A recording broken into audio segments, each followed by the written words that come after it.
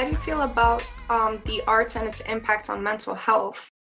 Talk about representation and its effects on mental health. We know that 85% of Americans, their only interaction with a trans person is through the media. And so, if you have someone who's trans and they've never seen anyone who looks like them, and then they watch something on television and suddenly they go, oh my gosh, I'm not alone. I mean, that can save someone's life. I want to know, how did you get into acting? The first acting experience most people have in New York City is you have to have like a safe character face for when you're around people in school, and then when you're by yourself, for some people it's like the only time where it's just like, okay, I'm gonna explore myself. As I got older, I learned that like my stories are freaking epic. I just have to push through. I feel that.